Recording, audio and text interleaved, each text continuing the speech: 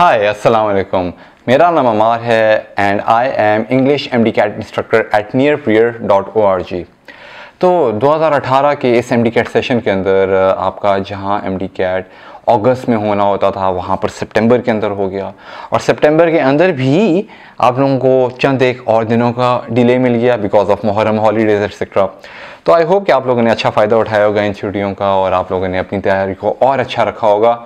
लेकिन मुझे आप लोगों की नीयतों का भी पता है, अभी भी एग्ज़ाम करीब आ गया होगा और अभी भी आप सोच रहे होगे यार कि काश कुछ हो जाए कि एग्ज़ाम किसी तरह जो है ये अभी भी 7-8 दिन आगे चला जाए, कोई और मसला हो जाए, वो ईटा वाला टेस्ट का क्लैश है तो ईटा इस वाले दिन पर हो जाए और ये वाला टेस्ट बाद में हो जाए। तो मुझे पता है ये होगा, और अगर तुम लोगों का टेस्ट अगर आगे हो भी जाता है तो वो भी 8 दिनों में तुम लोगों ने ऐसा कुछ भी नहीं करना, और जब एग्ज़ाम करीब आएगा तो कहोगे यार काश मुझे थोड़े से और दिन मिल जाते, यार थोड़े से और दिन मिल जाते। तो ये तो हमेशा रहेगा, ठीक है। एनीवेज ये तो चलता रहेगा। ये वीडियो बनाने का मेरा जो मकसद था वो बहुत सिंपल सा मकसद ये था कि आजकल कुछ स्टूडेंट्स मुझे बहुत सारा मैसेज कर रहे हैं कि सर आखिरी 2-3 दिन के अंदर हम क्या पैटर्न फॉलो करें स्टडी का, हम किस तरह से पढ़ें, हम किस तरह से रिवीजन करें इतना सारा रिवाइज करने के लिए। सो ये वीडियो बनाने का मेरा मकसद एग्जैक्टली यही है कि मैं आपके इस वाले क्वेश्चन को एड्रेस कर सकूँ। अब बहुत सारी YouTube के ऊपर वीडियोस पड़ी हुई हैं अभी भी, बहुत अच्छे अच्छे प्रोफेसर्स की और मोटिवेशनल स्पीकर्स की, जो आप लोगों को ये बातें बताएं कि यार एग्ज़ाम से पहले ये करना है, ये नहीं करना, नींद पूरी करनी है, खाना ये है, रात को वक्त पे सोना है, सुबह को वक्त पे उठना है, सेंटर में पहले पहुंचना है। ये सारी बातें फॉर श्योर एग्जिस्ट वहाँ पर करती हैं। तो मेरा मकसद हरगिज़ ये नहीं है कि मैं उन सारी बातों को रिपीट कर रहा हूँ, सारी चीज़ें ऑलरेडी वहाँ पर पड़ी हुई हैं। मेरा ये वीडियो बनाने का मकसद सिंपल है कि मैं भी आपकी तरह एक स्टूडेंट था। जब मैं एक स्टूडेंट था तो क्या मुझे ये सारी बातें नहीं पता थी? बिल्कुल ये बातें पता थी कि वक्त पे सोना होता है, वक्त पे उठना होता है, एग्ज़ाम सेंटर पे पहुंचना होता है, किस तरह खाना होता है, आपका ब्रेन जो है उसको एक्टिव रहने के लिए बड़ा ज़रूरी है कि वो क्या क्या करे, किस तरह से करे, रिवीजन किस टाइम पे करे, किस तरह से करे। मेरे टाइम पे भी यूट्यूब था, आप लोगों के ज़माने में अभी नहीं आया, सही है। तो मैंने भी वो सारी वीडियोज़ देखी थी, लेकिन मैं जानता हूं कि मैं उन वीडियोस को देखकर सोचता था कि यार क्या स्टुपिडिटी चल रही है इस वीडियो के अंदर। भाई मेरा इतना सिलेबस पड़ा हुआ है एग्जाम से एक रात पहले, मैंने इतनी चीज़ें रिवाइज करनी है, इतने सारे वर्ड्स मेरे रहते हैं, ये बुक के तो ये वाले चैप्टर तो मैंने यार अभी तक दूसरी बार देखे ही नहीं है, शिट यार मुझे तो कुछ याद ही नहीं है। और ये पागल का बच्चा यूट्यूब पर मुझे कह रहा है कि यार तुम वक्त पर सो जाना, यार छोड़ दो यार, सो लेंगे कोई बात नहीं, सुबह को एग्ज़ाम है, अभी यार बस 1 घंटा और पढ़ लेते हैं, यार बस 2 घंटे और पढ़ लेते हैं। ये मेरी अप्रोच होती थी। मैं भी कहता था यार थोड़ा सा और पढ़ लेते हैं, थोड़ा सा और पढ़ लेते हैं, कोई बात नहीं, एग्ज़ाम तक मेरी दिमाग जो है वो एक्टिव रहेगा। ऐसा हो ही नहीं सकता कि दिमाग में मेरा वो एग्ज़ाम में मेरा दिमाग एक्टिव ना रहे। चलो यार ज़्यादा से ज़्यादा पेप्सी पी लेंगे, कॉफ़ी पी लेंगे थोड़ी सी, ठीक है। तो कॉफ़ी पी, ऐसे भी मैं रात को कॉफ़ी पीता हूँ तो मैं 4-5 घंटे देखो जाग जाता हूँ, सुबह को भी कॉफ़ी पी लूँगा तो एग्ज़ाम के अंदर भी मेरा माइंड बड़ा अलर्टेड रहेगा। तो ये वाली होती थी मेरी फीलिंग, और आप लोगों की भी ये वाली फीलिंग होगी कि यार चलो अभी फ़िलहाल करते हैं, ये पागल कह रहा है कि यार वक्त पे सो। मुझे पता है एग्जैक्टली ये चीज़ होती है, और तुम लोग गलत नहीं हो, तुम लोग बिल्कुल ठीक हो।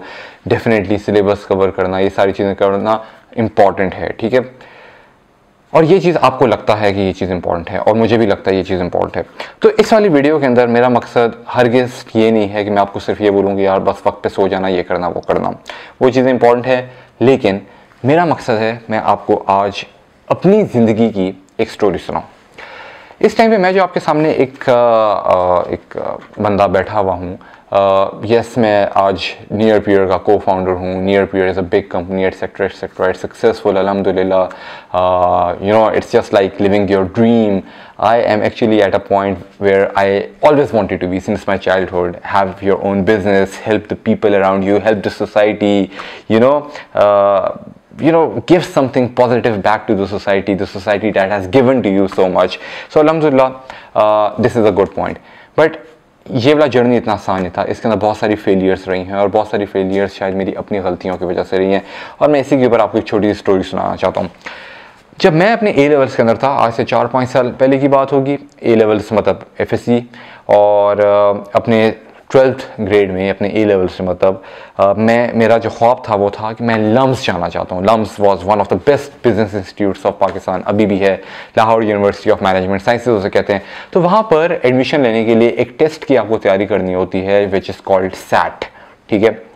तो उस टाइम पर जब मैंने सैट की तैयारी की तो मुझे अभी भी याद है कि मेरा नवंबर के अंदर एग्ज़ाम था और नवंबर 2011 मेरे ख्याल से वो वाला टाइम था एग्जैक्टली। तो 2011 का टाइम है नवंबर का। अब ये स्टोरी बहुत गौर से तुमने सुननी है क्योंकि इसके अंदर एक बहुत ही इम्पॉर्टेंट सबक, एक नहीं बहुत सारे असबाक जो हैं, वो सबक का प्लूरल असबाक अगर होता है, इफ दैट इज़ राइट तो हाँ सही है, बहुत सारे सबक जो हैं इसके अंदर छुपे हुए हैं। ठीक है, नवंबर के अंदर मेरा पेपर है, ठीक है, और मैं इस्लामाबाद में रहता हूँ, सेंटर मेरा बना हुआ है लाहौर में और मैंने जाना है लाहौर तैयारी करके। ठीक है, अब मुझे लगता है कि यार मैंने एग्ज़ाम से एक दो रातें पहले मुझे लगता है हाँ यार मेरी तैयारी जो है अच्छी है, सही है, सारा कुछ हो गया है, लेकिन हाँ कुछ चीज़ें अभी भी मेरी रहती थी। कुछ एक चीज़ें थी जो मैंने संभाल के रखी हुई थी, मैं तैयारी पिछले 3-4 महीने से कर रहा था, लेकिन कुछ चीज़ें थी मेरी अभी भी रहती थी। मैंने कहा यार चलो मैं लाहौर जब जा रहा हूँ तो मैं रास्ते में कर लूँगा या उधर मैं पहुँच के कर लूँगा। अब मैंने अपना स्केड्यूल कुछ इस तरह का बनाया कि अगले दिन सुबह को मेरा 9 बजे पेपर है, सही है, तो मतलब तकरीबन मैंने 8 बजे सेंटर पे पहुंचना है। इस्लामाबाद से मैं निकला हूँ मैं इस तरह के टाइम पर कि मैं लाहौर पहुंचा हूँ तकरीबन कोई रात को 10 या 11 बजे। वहाँ पर मेरा एक फ्रेंड था, मैंने उसके पास रहना था, मैं उसके घर गया, उसने मुझे खाना शाना खिलाया सही ठीक ठाक करके, और रात के कोई 12 बज गए। उसने बोला यार लाइट्स ऑफ करते हैं, तुम सो जाओ, तुम्हारा सुबह को एग्जाम है। एंड आई वाज लाइक पागल हो तुम, मेरा अभी इतने सारे वोकैबुलरी के वर्ड्स रहते हैं, ज़रा एक बार मुझे ज़रा इनको ज़रा रिवाइज करने दे दो यार, ऐसा ना हो कि एग्ज़ाम के अंदर मैं जाऊँ तो कोई भी ऐसी चीज़ रह जाए जिसको मैंने एक बार भी देखा ना हो, वरना एग्ज़ाम के अंदर टेंशन रहेगी कि यार पता नहीं वो जो चीज़ें मैंने छोड़ दी उसमें से कहीं ना आ जाए और मैं पैनिक हो जाए और मेरा पूरा पेपर ख़राब हो जाए। तो this was the feeling at that time जो मेरे अंदर चल रही थी। और मैंने क्या किया कि रात को जो है मैं पढ़े जा रहा हूँ, 1 बज गया है, 1:30 बज गया है, 2 बज गए हैं, 2:30 बज गया है, और फिर मैंने कहा यार चलो यार अब सो जाते हैं, लेकिन अभी भी नींद नहीं आ रही। लेकिन खैर मैंने किताबें बंद की, मैंने कहा 2:30 बज गए, सुबह को उठना है, सो जाता हूँ। 2:30 बजे भी मेरा माइंड इतना अलर्ट है सुबह की टेंशन लेकर कि मैं अब अगर लेट गया हूँ तो मुझे नींद नहीं आ रही। एक तो मुझे नींद नहीं आ रही, लेकिन मैं थका हुआ बहुत ज़्यादा हूँ क्योंकि मैं सफ़र करके आया हुआ हूँ, ऊपर से मुझे स्ट्रेस अलग से हुआ है। नींद मुझे इसलिए नहीं आ रही क्योंकि मुझे रात को देर से सोने की आदत थी। ठीक है, तो बहुत सारी चीज़ें उस टाइम पे मेरे दिमाग में चल रही थी। एनीवेज सुबह को 6-7 बजे हैं और मुझे फोर्स करना पड़ा है कि मैं उठूँ। मैं उठा हूँ, नहाने का भी दिल नहीं कर रहा, मुंह धोने का भी दिल नहीं कर रहा, सर में दर्द हो रहा है, लेकिन मैंने कहा यार चलो कॉफ़ी जाकर पीते मैं सही हो जाऊँगा। खैर गया हूँ, सुबह को उठा हूँ, मुझे अभी भी याद है मेरा पेपर लम्स के अंदर था, मैं लम्स गया हूँ, वहाँ पर मैंने सुबह को नाश्ता वाश्ता किया है, और नाश्ता करने के बाद कॉफ़ी मैंने पी है और मैं एग्ज़ाम सेंटर में चला गया। एग्ज़ाम सेंटर में जाकर मैंने एग्ज़ाम दे दिया। ठीक है, जैसा भी था मुझे याद है कि खैर मेरा रिज़ल्ट बता देगा कि मेरा एग्ज़ाम वो कैसा हुआ था। ठीक है, उसका रिज़ल्ट आया था कुछ 10-15 दिन बाद। 2400 नंबर का सैट का पेपर होता था, 2400 में से मेरे आए थे 1440 नंबर, मतलब तकरीबन 1000 नंबर मैंने लूज़ किए थे। 1440 वो नंबर हैं जो कि अगर किसी बच्चे ने ना भी तैयारी की हो ना तो वो बच्चा जाकर इतने नंबर ले आता है। ठीक है, और मेरे ये नंबर आए थे जिसने 3-4 महीने अच्छी तैयारी की थी। यहाँ तक कि मैं तो अपने फ्रेंड्स तक को तैयारी कराता था सैट की, उनको क्वेश्चंस कराया करता था, ये मेरे मार्क्स से। मैंने कहा oh shit, what did I do. Anyways 1 महीने बाद दोबारा से सैट का पेपर था। खैर ये MDCAT की तरह नहीं है। अच्छा, सैट जो है वो MDCAT की तरह का ही होता है, उसमें MCQs होते हैं, मैथ के MCQs, इंग्लिश के MCQs, इसी तरह कम टाइम होता है, प्रेशर ज़्यादा होता है, क्रिटिकल थिंकिंग करनी पड़ती है, out of the box thinking करनी पड़ती है, वही सारा सिनेरियो होता है जो MDCAT। बल्कि MDCAT सैट को छोड़ो, दुनिया का हर MCQ पेपर जो होता है वो इसी फॉर्मेट का होता है, उसमें स्ट्रेस चेक किया जा रहा होता है, कॉन्सेप्ट चेक किए जा रहे होते हैं, ये सारा सीन होता है। तो मेरा भी MDCAT का एग्जैक्टली वैसा पेपर हुआ, सॉरी सैट का पेपर ऐसा हुआ था। ठीक है, अब सैट के लिए अच्छी बात ये होती है कि क्या नाम है, MDCAT तो चलो साल में एक बार होता है ना, सैट तो मल्टीपल टाइम्स होता है एक साल में। अब 1 महीने बाद दोबारा से सैट का पेपर था। मैंने कहा यार जो चीज़ें मैंने पिछली बार, जो मैंने गलतियां की मैं अगली बार नहीं करूंगा। सही है, मैंने वादा अपने आप से किया। ठीक है, मेरा होता है नहीं होता, सिलेबस कवर होता है नहीं होता, लेकिन इस बार मैंने वो गलतियां नहीं करनी। अगली बार 1 महीने बाद मेरा एग्जाम था दिसंबर के अंदर। उस एग्जाम से पहले मैंने कुछ चीज़ों का ख्याल रखा। मैंने ख्याल रखा कि मैं वक्त पर सोऊं, मैं बार बार चीज़ें रिवाइज ना करूं, और ब्ला ब्ला ब्ला ब्ला बेशुमार चीज़ें, ठीक है, जो कि आपको यूट्यूब पे चीज़ें मिलती रहती हैं, यार ये करो ये करो ये करो। मैंने वो सारी चीज़ें फॉलो की। जब मैंने वो सारी चीज़ें फॉलो की जिसके बारे में तुम्हें बताऊंगा आराम से, ठीक है, तो 2400 में से अगली बार आई हैड 2200 प्लस मार्क्स।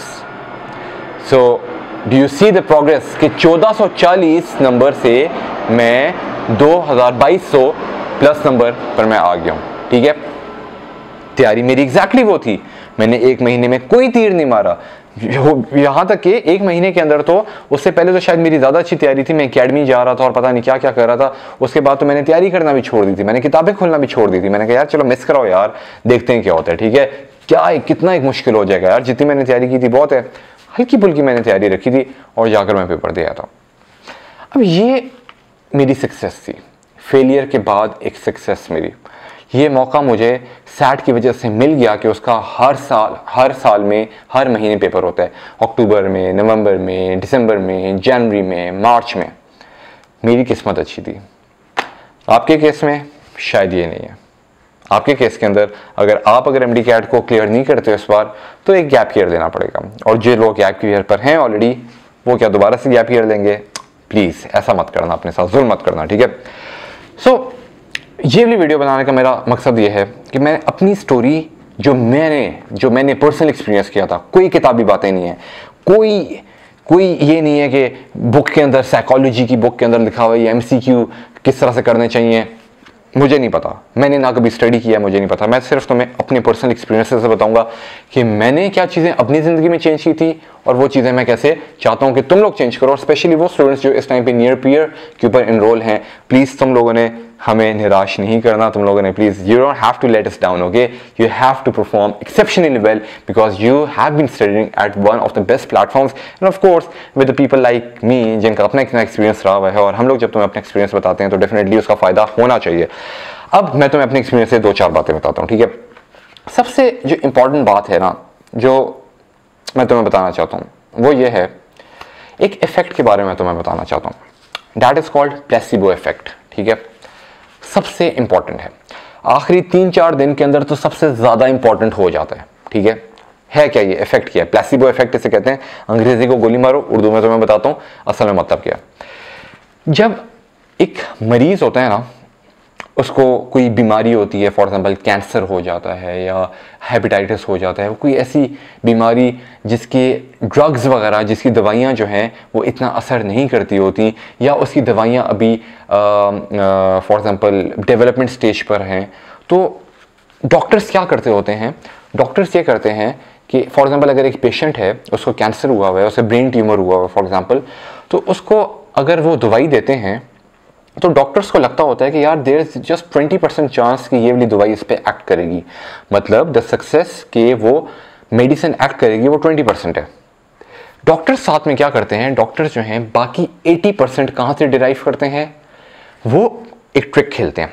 वो पेशेंट को बोलते हैं कि यार तुम्हारे ब्रेन में ट्यूमर था, और वो पेशेंट का ट्यूमर वो ऑपरेशन भी करते हैं, या फॉर एग्जाम्पल कैंसर है वो उसका इलाज भी करते हैं।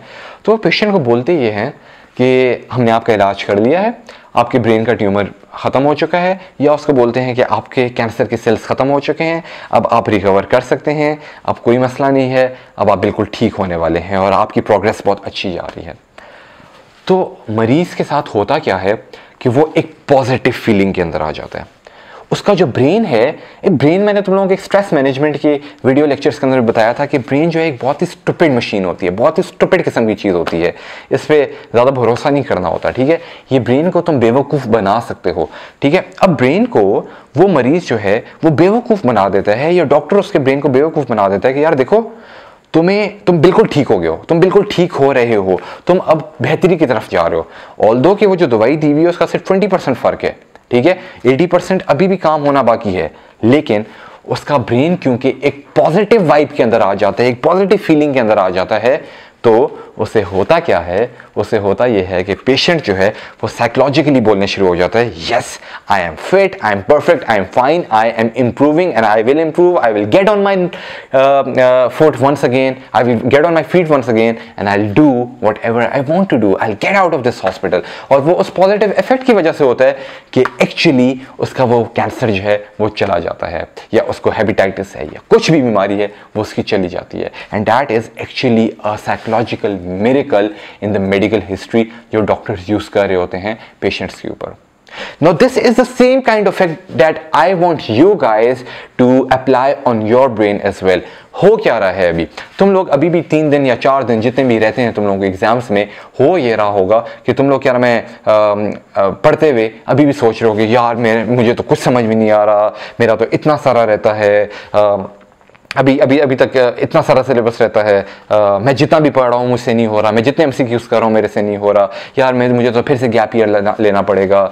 यार देखो ऑनेस्टली अगर इस वाली नेगेटिव फीलिंग के अंदर अगर रहना है ना, अगर इस वाली नेगेटिव वाइब अगर अपने ब्रेन को देनी है कि यार मैं नहीं कर सकता, मैं नहीं कर पाऊंगा, मेरी तैयारी नहीं अच्छी, तो ऑनेस्टली टाइम ना ज़ाया करना, ठीक है। एग्जाम वाले दिन एग्जाम देने ना जाना, चुप करके घर पे बैठना और घर पे बैठ के जो है ना सुकून करना, गैप ईयर लो या किसी और फील्ड में चले जाओ। अरे क्या फायदा तुम्हारी इतनी तैयारी करने का, 3-4 महीने तुमने अपनी जिंदगी के MDCAT को दिए, इनफैक्ट 3-4 महीने से ज्यादा तुमने FSC के अंदर भी MDCAT की तैयारी की है, और अब आकर तुम अपने ब्रेन को बोल रहे हो यार मैं नहीं कर सकता। यार that is bullshit, right? That is utter bullshit. सही है, तो अपने ब्रेन को तुम ये बताने की अब अगर पेपर देने जा ही रहे हो तो यार पॉजिटिव माइंड के साथ जाओ, पॉजिटिव फीलिंग के साथ जाओ कि हाँ यार मैं कर सकता हूँ, हाँ मैं करूँगा।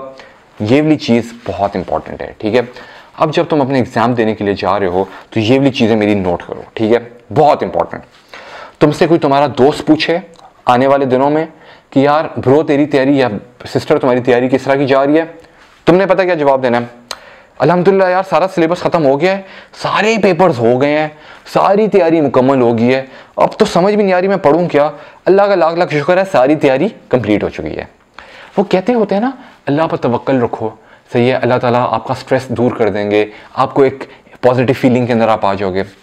मैं भी ये कहता हूँ कि हाँ अल्लाह पे तवक्कल रखो, लेकिन अल्लाह पे तवक्कल रखने का मकसद क्या होता है?